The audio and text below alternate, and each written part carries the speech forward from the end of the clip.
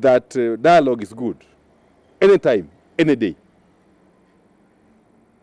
But I think we must demonstrate commitment and good faith whenever we talk about the matter of dialogue or national conversation.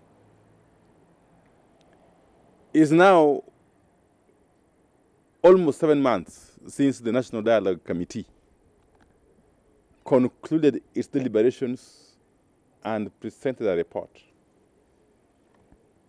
To the best of my knowledge, that report has not been implemented.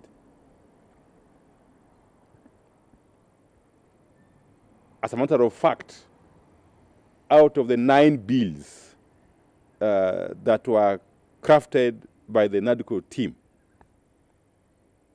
only one has been processed. That is the IBC Amendment Bill. The other 8 bills are in limbo, if I may call it so. And that's a demonstration of lack of good faith and commitment on the part of the government. Because we have done our best as Azimio to push the agenda of the implementation of the NADCO report and its recommendations. So the starting point, before we engage or embark on another round of dialogue or conversation, let us fast track the implementation of the NADCO report.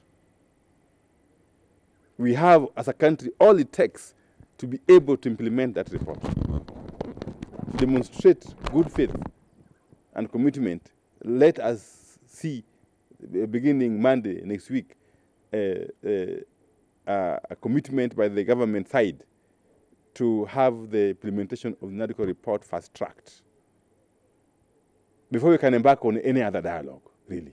Because it's basically logical that you conclude one aspect of dialogue before you embark on another one. So the NADCO had very comprehensive recommendations contained in a very comprehensive report that, if implemented, would have addressed some of the issues that are being raised by the Gen Z and other Kenyans. Okay? As a country, we must be serious sometimes so that we don't seem to be basically going around in circles. Yet we know what needs to be done. It is not lack of knowledge of what needs to be done that is killing us, but a lack of commitment to do that which is necessary.